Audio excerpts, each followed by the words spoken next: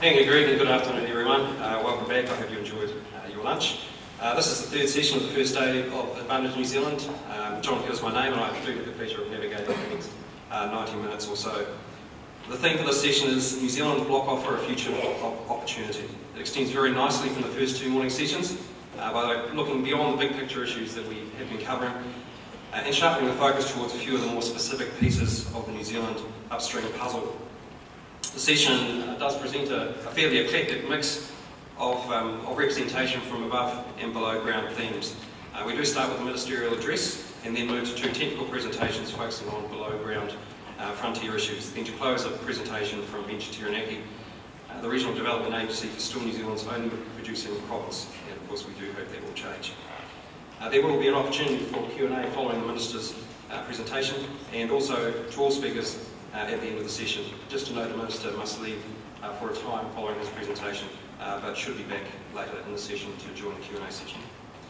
By way of a couple of opening remarks to frame the session, I spend a lot of time with investors, both of the professional variety, that is fund managers, that is brokers, and also of the corporate variety, so E&P players, generally probably a lot of people in this room, and people beyond this room in the global context.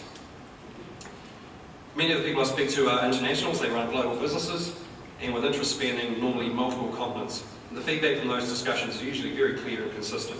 New Zealand is world famous in New Zealand. On the global investor dartboard, New Zealand is further away from the bullseye than near it. The challenge in a global sector is squarely one of breaking through in the fiercely competitive global marketplace for investment capital. That is absolutely not to say that investors are not interested in New Zealand space. They very, very much are. New Zealand is viewed extremely favourably on a great many above-ground measures that are fundamentally important to investors. Very low country risk, low political risk, low economic risk.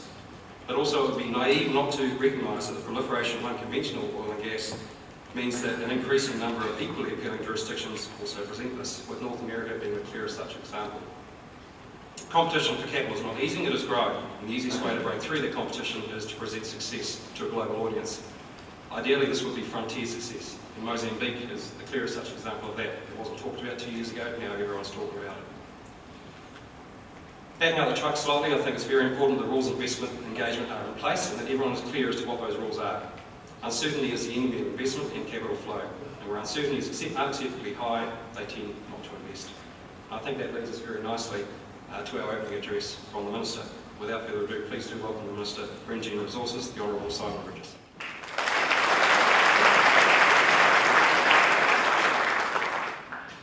Good afternoon, ladies and gentlemen. It's a great pleasure to be speaking at this very important event for the New Zealand oil and gas industry. As I said in my opening address last night, it's wonderful to see so many people here, particularly our international guests. Special welcome to you. Already today, our Prime Minister and other key speakers have spoken much about opportunity. In oil and gas terms, New Zealand truly is a land of opportunity. The demand for and exploration of oil and gas has never been greater, and New Zealand has never been a better place to explore as we've clarified the rules and expectations that apply. We have the world's fourth largest exclusive economic zone with some exciting geology across 18 basins. We are recognised as one of the world's most promising regions, but we remain relatively unexplored. We have a strong regulatory environment that is supportive of responsible exploration and development. The government and local industry are receptive to new players and new investment. So we're ready and willing to talk about how to make the most of this country's potential. As the Prime Minister also said this morning, this government is committed to developing our oil, gas and mineral resources in a sensible, safe and environmentally responsible way. I'm confident we can achieve that by adopting new technologies, developing sound policies and good regulation, and as industry by operating to the highest international standards. Shortly, I will announce the areas to be included in the 2013 block offer. The 2013 block offer is our second one as a country since we introduced the block offer strategy in 2011. The government has moved to an annual offering of defined areas for bidding. This ensures the more strategic management of New Zealand's oil and gas resources. For me, block offers demonstrate the government's commitment to delivering better and more transparent policies and processes to ensure we maximise the returns from a well-managed expansion of resource development. It is through this that we are able to attract the most competitive bids and allocate permits to the companies best able to meet our expectations. This is to operate efficiently, safely, and in an environmentally responsible manner. The block offer process is putting us as a country on the international stage. We know companies are interested. We awarded 10 strategically important exploration permits in the 2012 block offer. So let's talk about 2013. This year we've introduced a new approach to defining offshore permit areas. The particular methodology has been introduced. It is designed to give maximum flexibility while ensuring robust work programs over defined permit areas. It's now up to companies to define the permit area as they wish, up to a predetermined limit. I see this as an important step forward, bringing New Zealand's approach to offshore acreage releases in line with other key jurisdictions worldwide. It also gives line of sight on areas that may be considered in future block offers. This year, companies will be able to bid to explore one or more areas of up to 250 square kilometres, known as graticules, in the offshore release areas. Permit areas will include adjacent graticules up to a limit of 2,500 square kilometres in the offshore Taranaki Basin release area, and up to a limit of 10,000 square kilometres in the Northland Rianga Basin and the Canterbury Great South Basin release areas. To get to today, the process for the 2013 block offer started in June 2012. That was when we sought nominations from industry on areas of commercial and geological interest to be included in this year's permitting round. Subsequently, the government developed its proposal for block offer 2013 and has consulted with iwi and councils on the areas of interest. I'm now pleased to announce the following areas will be available for competitive tender for exploration in block offer 2013. The Northland and Rianga Basins offshore release area. This area totals almost 54,000 square kilometres of prospective acreage off the northwest coast of the North Island. The Rianga Basin is one of the most prospective frontier basins within the territories of New Zealand. The Canterbury and Great South Basins offshore release area. This area totals 111,000 square kilometres of acreage off the east and southeast coasts of the South Island. We anticipate a lot of commercial and competitive interest in the frontier area of New Zealand, which is already being explored by Shell, Anadarko and OMV. The first deep water wells in New Zealand were drilled in the Great South Basin in the 1970s, proving the presence of an active petroleum system over a large area. The Taranaki Basin offshore release area. This totals just over 24,000 square kilometres of acreage in our centrepiece of current production, Taranaki. Over 400 onshore and offshore exploration and production wells have been drilled in Taranaki to date. The basin remains underexplored and there is still considerable potential for future discoveries. Onshore, 5 defined blocks will be offered in 2013. 3 onshore blocks will be offered in Taranaki. These areas will encourage continued exploration in the highly prospective and proven onshore Taranaki Basin.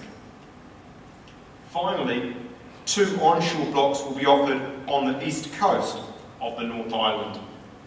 These areas are expected to add to the program of exciting development in the region that has been growing in recent times, with consent recently granted to tag oil for exploration activity in the region. Overall, Block Offer 2013 includes around 1,500 square kilometres of onshore and almost 190,000 square kilometres of offshore acreage. And of course, there is plenty more information available here at the conference, and New Zealand Petroleum and Minerals staff are on hand to answer any questions you may have throughout this conference.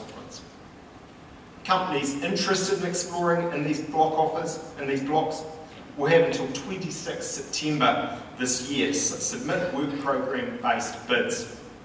I expect to announce the outcome of Block Offer 2013 in December. Permits awarded as a result will be governed by the new Crown Minerals Act regime. This new act will come into force on Friday 24 May, and this is also the date that bidding for Block Offer 2013 will formally open. I encourage you to dig deep into the information that's available and talk to the team. And I look forward to hearing about the work programs you will present. I'm also pleased to announce today that the industry nomination process for Block Offer 2014 is open. It is through this process that we are able to identify areas of commercial interest that you want to see included in future block offers. It is important that you get involved and that you nominate. Let me turn now to the new Crown Minerals Act regime. As I've just mentioned, in just over 3 weeks, the new Crown Minerals Act regime will come into force. This new regime is in step with the times and allows for efficient and effective management of the Crown's oil, gas and minerals estate. This legislation will enable investors to have confidence and certainty about the regulatory environment they will be operating in. At the same time, it will give New Zealanders confidence and certainty that regulators have the tools to adequately scrutinise all aspects of exploration and production. Where resources are becoming scarce or there is increasing demand for them, it's a complex decision-making process to make appropriate allocations between competing uses and users. We must take into account environmental limits and scientific and other evidence, Maori rights and interests, and social preferences, as well as economic factors. The new legislation gives us, I believe, a better framework for doing all this. So what does this mean for you as operators? There will be clear expectations set on permit applicants and holders and increased monitoring and oversight. But that will importantly happen in a way that leaves you clear about the future, and that will build a better relationship between you and regulators with more interactive engagement over the life of the permit. Introduction of the new Crown Minerals Act regime is but one part of the government's commitment to ensuring New Zealand has a world-class regulatory system that ensures the safety of its people and its environment, alongside greater resource development, which you've heard from the Prime Minister is a priority. I appreciate there has been a significant period of change and discussion. Many of you have actively engaged with the government in review of the Crown Minerals Act regime, the introduction of environmental legislation into the exclusive economic zone, and on new health and safety regulations for petroleum operations. I thank you for your tireless efforts to help make our laws and regulations world class. We are now at a stage where we can see the benefits of the review processes, and we can have confidence that businesses can operate in a stable and world-class regulatory environment. I look forward to businesses enjoying greater certainty as we bed in the products of these reviews and as the public develops confidence that the new regime takes into account New Zealand's important values and priorities. Thank you once again for inviting me to speak today. This event is a timely opportunity to discuss and debate the important issues facing our sector. Importantly, it's a timely opportunity to show what promise New Zealand as a country has to offer. And I think as the slide will show, I'm very happy to take a few questions from the floor. Thank you very much indeed, Minister. For ladies and gents, if you wish to ask some questions, we have two microphones at the rear of the room. I have one here, which I'm very happy to bring around. If you would like to ask a question, please raise your hand. We'll come to you. If you'd like to stand, state who you are, please, and then ask a question. That'd be fabulous. I have many highly paid NZP&M officials available. They're hard and technical.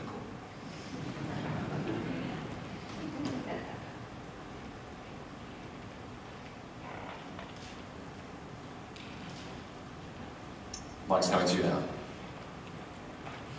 Thank you, Minister. My name is Chris Bush from New Zealand Energy Corp.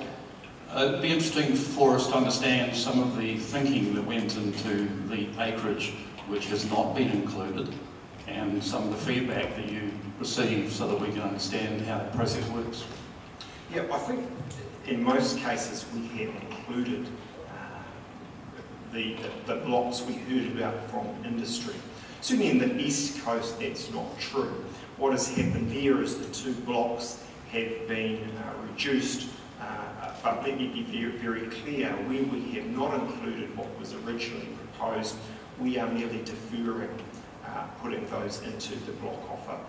And that's the result of consultation, as I said in the speech, and indeed as we are now statutorily obliged to do, we consult with iwi and with councils, and they identified a number of sensitive Waihitapu sites in relation to those two East Coast block offers, which we have delayed in terms of we're going ahead, we've shrunken the size, and we will continue to look into that. But as I say, I think I'd emphasise that those areas are delayed rather than stopped.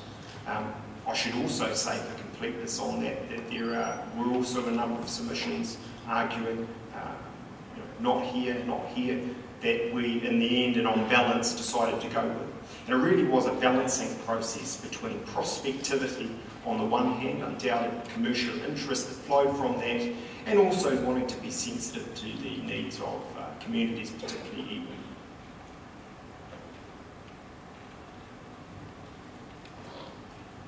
iwi. Any further questions, ladies and gents? Fantastic.